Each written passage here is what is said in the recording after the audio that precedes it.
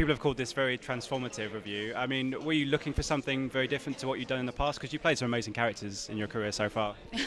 I think I was just looking, I just felt the role. I just went, I'm really interested in exploring this territory, and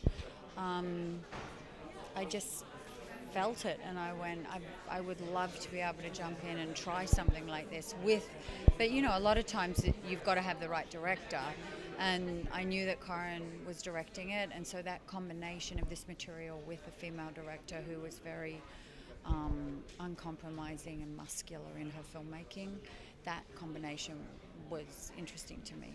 And a pretty impressive cast of people around you as well. Yeah, I mean, it must then been... she cast it, and I was like, oh my God, we got Sebastian, that's fantastic, and Tatiana, and Whitford, and Tatiana Maslany. I mean, I wish she was in it more because she's amazing, and so is Bradley. So, I mean, it was just one of those things where you go, I can't believe we're getting this cast for these small roles, but at the same time, I think that's the pull of Karyn, in the sense of, you know, people had seen The Invitation, which she'd made, and she made Girl Fight, and that combination of filmmaking, you go, yeah, she can do this. Ladies and gentlemen, you're watching Hey You Guys!